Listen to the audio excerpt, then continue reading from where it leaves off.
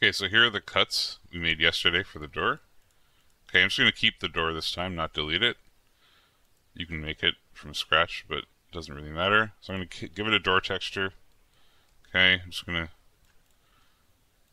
to, just for the demo, pop this in. Okay, now right click, brush, funk, door. Now it's a door that works. But you'll see there's an arrow pointing to the left. We want it to go up or down, but let's just say up. So I'm going to go to angle. When I click on entity, I'm going to do -1. Now the arrow goes up, door goes up. Now this is a working door. I could walk up to it, goes up automatically. But if you want a button, just make a quick button. Doesn't matter what texture we use, just for the sake of the demo. Okay. Now I'm going to right click on the button, brush, funk, button. Again, we have an arrow.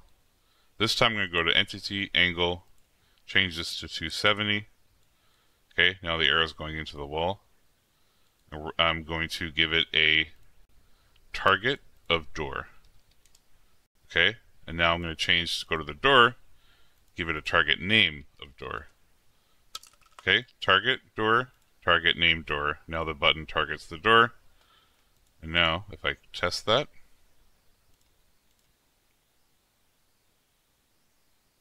I go up the door, nothing happens. When I press the button, door works.